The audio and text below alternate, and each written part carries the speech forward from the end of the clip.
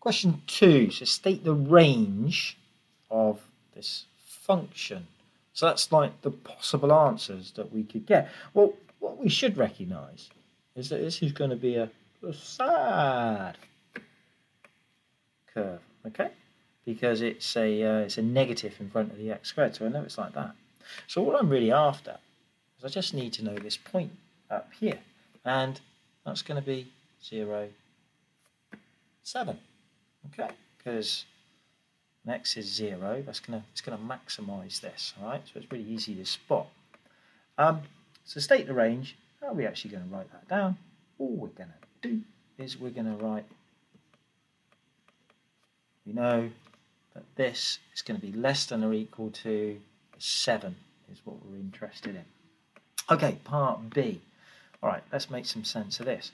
Well, how I write this down is, think of it like this. I haven't actually written anything different yet, have I? But do it like that. Do that bit there first of all. Let's do f of 1.8. So if we work out what that is, just pop 1.8 into this up here, and then that equals 0.52. And now feed 0.52 into function g.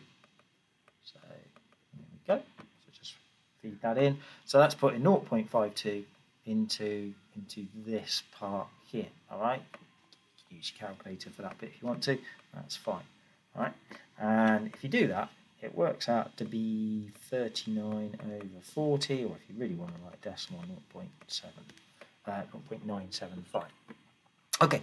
Now trying to find the inverse function, okay, of this g. Now the best way of doing this, really, is to write it like y equals.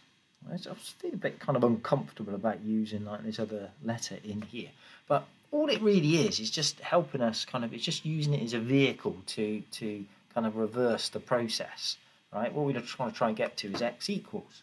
So let's just multiply both sides by 5x minus 1. So 5x minus 1 equals 3x. I'm just going to move that up a little bit. And then we're going to multiply this out. So that gives us 5xy minus y equals 3x. I take away 3x, add the y, okay? Because I'm trying to get all the x's together. So minus 3x, oops, don't know what I was writing then, equals y. Now, take x out as a common factor, because remember you're trying to get it, so you're getting x equals. So that'll give me minus 3, that equals y, because I want to just have one x just written down once. Divide by 5y minus 3, so x equals y over 5y minus 3. Now to write this down properly, this is a bit kind of sort of seems a little bit odd, but we're just going to write down our inverse function of x. Remember, we just use this y, it's just to help us use it as a kind of as a vehicle to reverse the process.